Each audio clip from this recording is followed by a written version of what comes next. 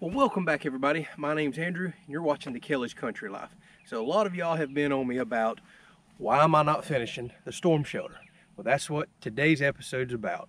So let me explain why I haven't finished it. I've actually had the time and I've done a little bit of work, which I'm about to plug some of that in this video right here, but not much. And the reason being that I have not finished this is for you. It's absolutely been for you. That's because up until this point, for the last 2-3 weeks, I've had contractors out here, equipment and stuff all in the background, music playing, people speaking, people that may or may not want to be on camera. So it's been extremely difficult to get out here and record. Sadly, YouTube simply picks up on music playing way over there in the background or certain things people say, and I can get a strike against me for it. So I have to be very careful on how I record. But nobody's here right now. The contractor probably isn't coming back this week to finish the roof. I think it'll be next week. So I've got a few days, I've got sunshine, and we're gonna knock this thing out, or get very close at least. And the other reason I haven't been so quick to jump back on it, it's actually already usable in its current form. So we're trying to get it ready, being that we may have extended periods of time in here. Starting from June on is our hurricane season. It's absolutely ready for tornadoes right now. For a tornado warning, we may be in here 20 to 30 minutes. It's perfectly safe, plenty of oxygen then. We don't need a futon that we plan on having down the road for an overnight stay. But I really want this ready, completely done and ready before June. Honestly, now that I've got to start working on the house, I need this thing done this week and out of the way. So that's what we're going to try to do. So before we jump inside and start painting, I've had to put several coats of paint on the wall in there. That plywood just soaked it up and was bleeding through. We're going to do a little fun project on the outside. I've just went and picked up some paint colors and we're going to paint them on and let them dry, because that's the only way you can ever see what they truly look like. And we're going to try to pick the proper paint color for this. But the fun part about this is also the same paint color that we're going to use on the house.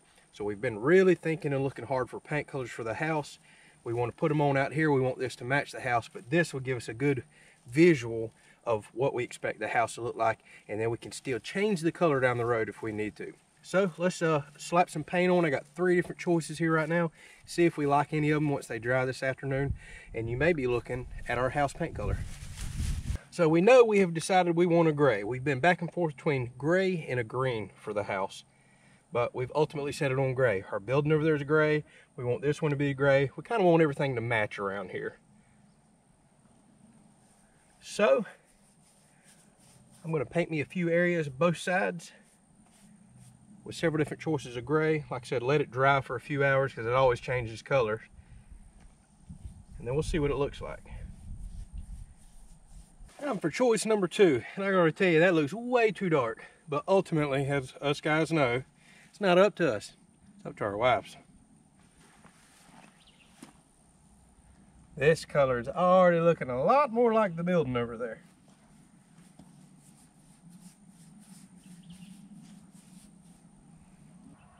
I lied, that don't look nothing like that building. That's why you got to paint this stuff on.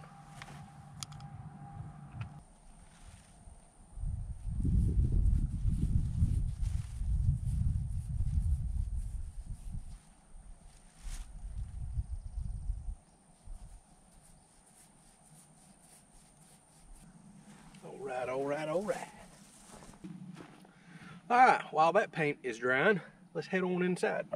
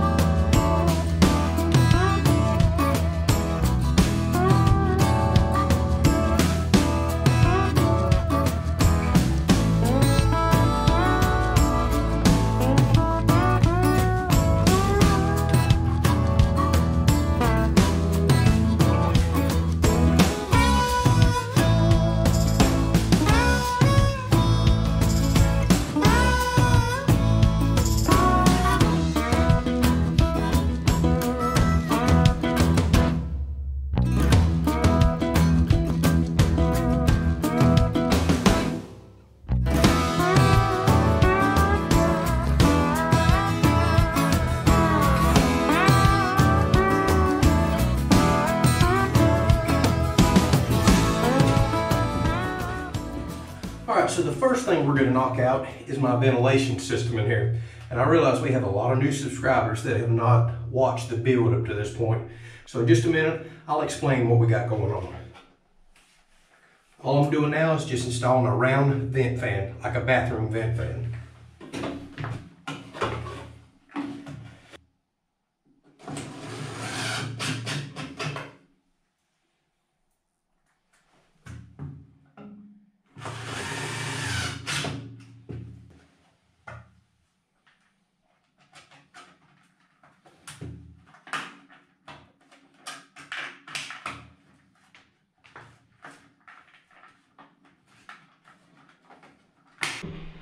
All right, so for all the new subscribers that hasn't followed along on our storm shelter build, we got hit by a tornado last March and we instantly knew we wanted a storm shelter. So I found this wooden wall design online and built it. And I'll be sure to include that playlist at the end of this video. You're probably thinking, wood? Let me just show you. This was the cutout for the AC. That is how thick these walls are. 6 inches thick, wrapped in plywood either side. And I had to laminate a bunch of 2x6s together and interlock them like a log cabin. So no air gaps at all in this wall. I literally think it may be bulletproof. But a big concern that we have with being closed up in this space, not so much for tornadoes because you're not out here long, but say if we want to ride a hurricane out all night in here, which we do plan to do, we need ventilation. You can wind up running out of good oxygen. So the plans are to put an oxygen meter in here. That's why I'm installing this vent fan that I installed to pull and recirculate fresh air into this from the vented attic space up top. And we're going to do that via all these holes that I drilled in up here. Now this does not look good, so now I'm about to put some screens over that so it doesn't pull trash and bugs in every time we kick that vent fan on to recirculate some fresh air in here.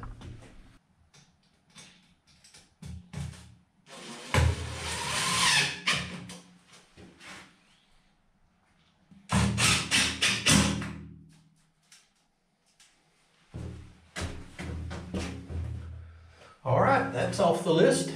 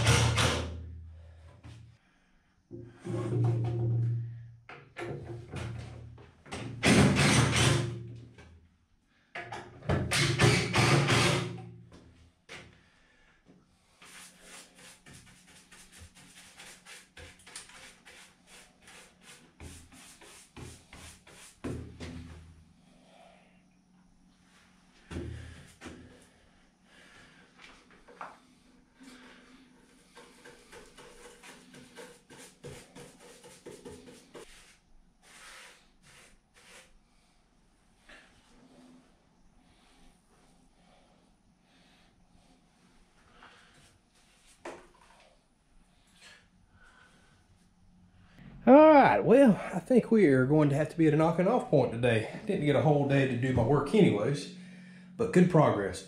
We now have five stinking coats of paint on the wall. This Kills doesn't block stain like I remember it doing when I was a kid. It's so thin and runny now. So yeah, pretty much all I've done is just prime the wall over and over and over.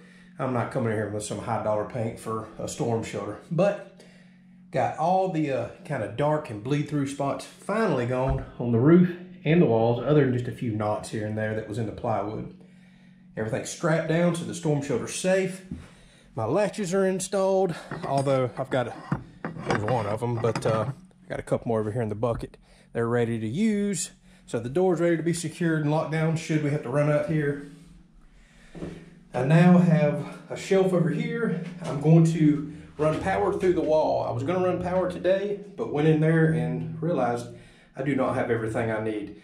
So I'm making a trip to a big hardware store tomorrow. I'll get the last of what I need. Next episode, we'll get power running here. And the inside is pretty much officially done at that point. Got my shelves up, got a couple coats of paint on them. I'll have to paint them some more. I knew in one of these corners I wanted to run some shelving. Probably gonna run power over to here with a switch and a light, and I may do another outlet here, may not. That's why I decided I want some shelves over here. But you know, we'll put supplies up there, maybe a battery powered fan, several bottles of water, things like that.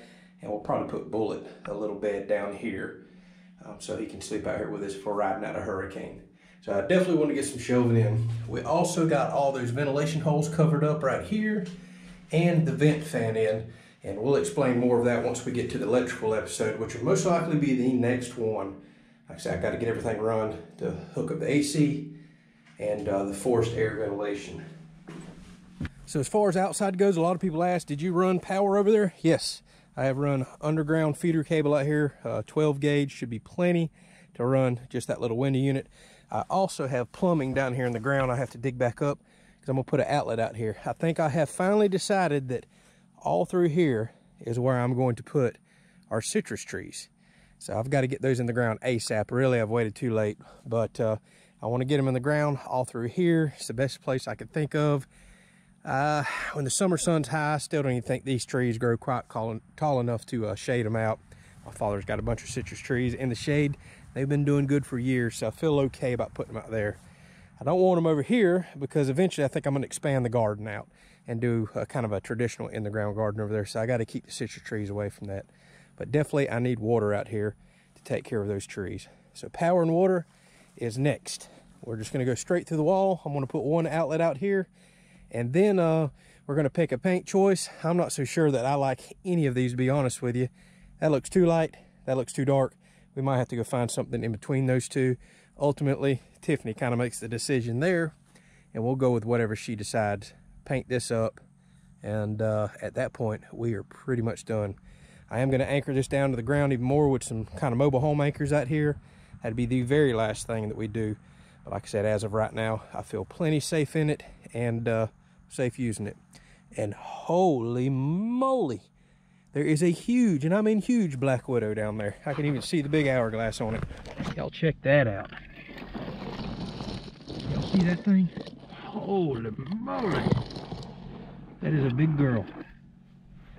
Woo! That's one thing about Florida. We have bugs, bugs, and bugs. Well, hopefully y'all enjoyed this episode. I know there's several people that's been waiting for me to get back on this. Sorry we didn't make it to electrical today. Thought I had everything I needed, but I just don't. So we're getting very, very close. Slap some paint on the outside, then we got to paint the trim, do a little bit of electrical inside, hook everything up, test everything, and then ultimately the last thing will be anchoring this down to the ground even more, although I seriously doubt it's going anywhere. It's sitting on an 8-inch thick slab, but at this point it's so overkill. Might as well overkill just a little more, right? So thank y'all so much for watching. This thing is about to get complete, and we'll be done with that build series. Like I said, I know there's a few of y'all kind of waiting to see the final product there. Thank y'all so much for watching. We'll catch you on the next video. Well, welcome back, everybody. My name is Andrew. You're watching the Kelly's Country Life.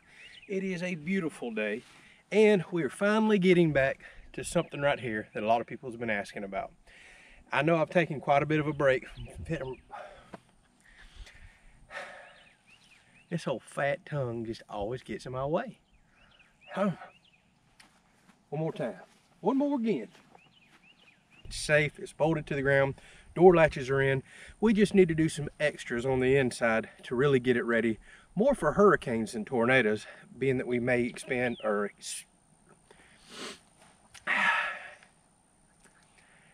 boy, it's harder to talk to this camera than y'all realize. Try again. Oh, don't you dare!